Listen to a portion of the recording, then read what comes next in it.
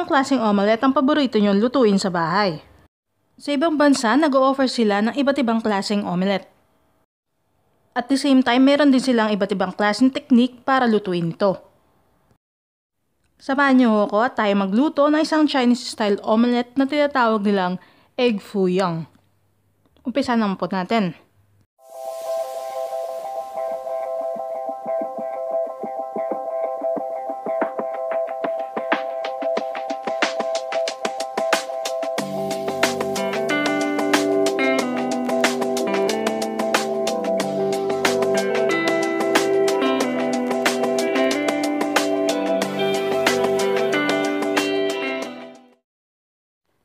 Para sa ating egg foo young, kailangan natin ng 4 eggs beaten. At para sa gulay, 1/4 cup mung bean sprout, 1/8 cup mushroom sliced, 1/8 cup carrots, at 1/8 cup onions. At gagamit din po tayo ng 1 teaspoon salt, 1/4 teaspoon pepper, 1/4 cup ground chicken, 1 teaspoon cornstarch, at 1/2 tablespoon water. Umpisa na po natin ang ating pagluluto. Dito po sa ating pan, maglalagay lang tayo ng mantika para sa ating pagluluto ng ground chicken. Sa iba, kapag nagluluto sila ng ganito, hindi na nila inuunang lutuin muna yung karne or kahit anong klaseng seafood.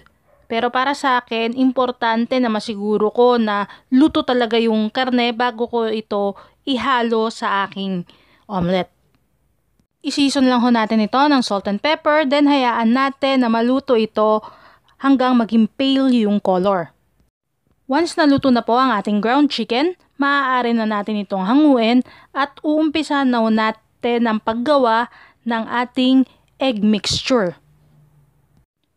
Umpisahan muna ho natin sa pagdadilute ng ating cornstarch water. Etong ating cornstarch mixture ay magbibigay ng additional texture ng crispiness sa ating gagawin na omelette. So i-dilute lang ho natin mahigi. Lagyan ko muna ho ng aking seasoning, yung ating itlog. Yan, salt and pepper. Pagkatapos, i-whisk ko lang para ma-distribute evenly yung lasa. Ang recipe na ginagawa natin ay isa-servan natin with sauce. Pero hindi naman lahat ng kumakain ay gusto ng may sauce, kaya sinisison ko na rin pati yung omelette mismo. Ihalo na po natin ang ating cornstarch mixture. At the same time, maaari na rin po natin ilagay ang ating ground chicken. Pagdating po sa karne na gusto nyong ihalo sa inyong nilulutong egg foo young, maaari po kayong maglagay ng kahit na anong karne na choice nyo. Pagdating naman sa mga gulay, ganun din. Kung anong meron ho kayong available, maaari nyong ihalo pa rin ito sa inyong gagawin na omelette.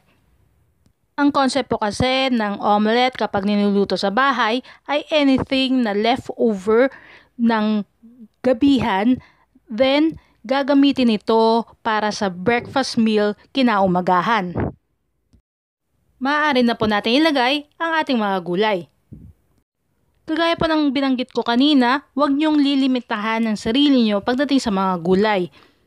Kagaya ng mga ginamit ko ngayon. Doon kadalasan talaga kapag nagluluto ng egg foo young, makikita nyo na meron talagang mung bean sprout. Yun yung pinaka parang main ingredient pagdating sa vegetables. Haluin lang ho natin na maigi itong ating egg mixture at iset aside na rin ho natin. Uumpisahan po muna natin kasing gawin ang ating sauce na gagamitin. At para po sa paggawa natin ng egg foo young sauce, kailangan natin ng 1 cup water, 1/2 chicken bouillon or chicken cube, 1 tablespoon soy sauce, 1 tablespoon oyster sauce, at 1 tablespoon cornstarch. Bago po natin lutuin ang ating sauce, kuha muna ho tayo ng tubig na pang-dilute sa ating cornstarch. Ang cornstarch po ay gagamitin natin para mapalapot natin ang ating gagawin na sauce. Kung sakaling wala kayong cornstarch, feel free to use any thickening agent or yung pampalapot na maaari nyong gamitin. Kagaya ng all-purpose flour, rice flour, cassava starch at kung ano-ano pa. Naihalo na po natin na maigi ang ating cornstarch mixture, magluto na po tayo. Dito po sa ating pan, ilagay muna natin ang ating water. Then, maaari na rin natin ilagay ang ating chicken cube. Idadilute ko lang ho muna ang ating chicken cube dito sa ating tubig. Just in case na nagmumultitask kayo or marami kayong ginagawa, pwede nyo rin na ilagay na lang lahat ng ingredients except for cornstarch mixture dito sa inyong pan. Basta po lutuin nyo lang maigi ang inyong sauce hanggang totally ma-dilute ang inyong chicken cube. After that po, maaari nyong ilagay na ang inyong cornstarch mixture at hayaan itong kumulo para maluto yung inyong cornstarch. Balik po tayo dito sa ating niluluto. Dahil diluted na ang aking chicken cube, ilalagay ko na po ang aking oyster sauce at soy sauce. At ilagay na rin ho natin ang ating cornstarch habang hinahalo natin yung ating sauce para mag-blend in yung ating cornstarch mixture. Kapag gagamit ho kayo ng ibang pampalapot kagaya ng all-purpose flour, tandaan po natin na ang 1 tablespoon ng cornstarch ay hindi kaparehas ang lapot ng 1 tablespoon ng all-purpose flour. Sa parehas pong amount, mas lalabas na malapot yung ating cornstarch kaysa sa all-purpose flour.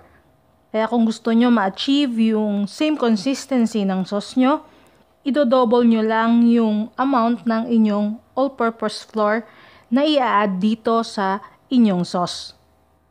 Once you achieve this one, you can remove this from the heat at mag-proceed na po tayo sa ating pagluluto ng itlog. Ang egg foo young maaari nyo maluto gamit ang onting mantika or maraming mantika, kagaya nitong paraan ko sa pagluluto. Importante kasi ma-achieve natin yung texture na may pagka-crunchy at the same time brown yung surface ng ating omelette, kaya i-deep fry ko ito.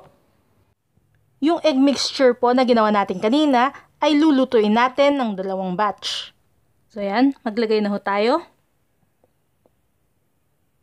Ikalot lang ho natin na maigi yung mga sahog na nilagay natin. Sa ibang countries dito sa Asia, ganito talaga sila magluto ng kanilang omelette. Yung tipong crispy at brown yung labas. Ma-achieve po nila ito kapag deep fried yung pagluluto nila ng kanilang omelette.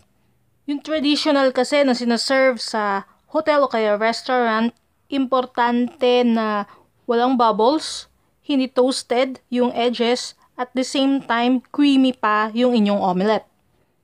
Kagaya pa ng sinabi ko, traditional way. Kung ito talaga yung part ng menu ng kakainan yung restaurant or ng hotel, ganito talaga ang isa-serve din sa inyo.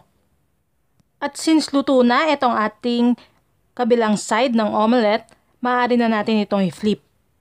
Kapag mag-flip po kayo ng omelette, kailangan yung turner nyo nasa gitna nakapwesto para mabilis itong mabaliktad at the same time, hindi masisira yung omelette nyo. Kailangan din na mabilis ho yung pagkakabaliktad nyo ng inyong omelette.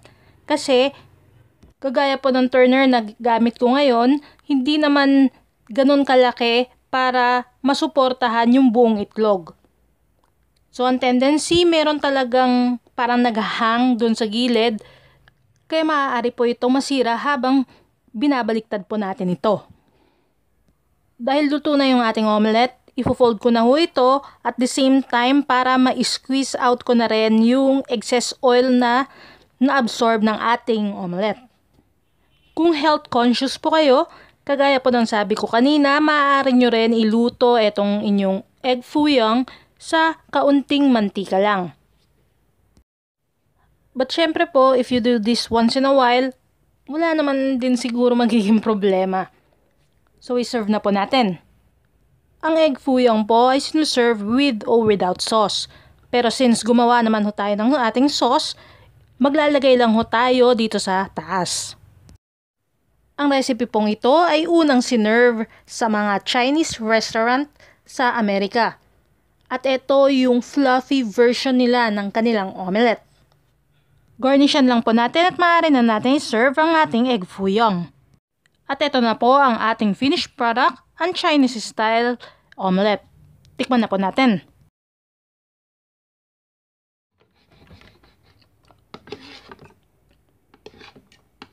Yan. Lagyan na natin ang sauce. Okay.